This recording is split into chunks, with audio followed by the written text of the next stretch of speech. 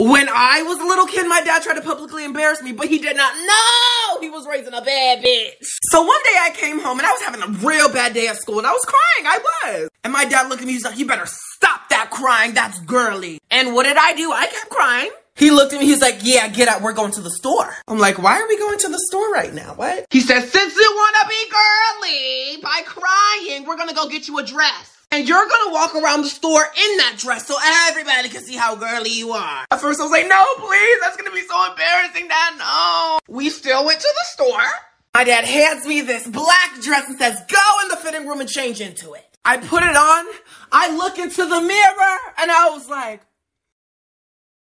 damn, bitch, I look good. I walked out of that damn fitting room strutting my shit. My dad was like, you're not embarrassed? I was like, why the hell I'm about to be embarrassed looking like this?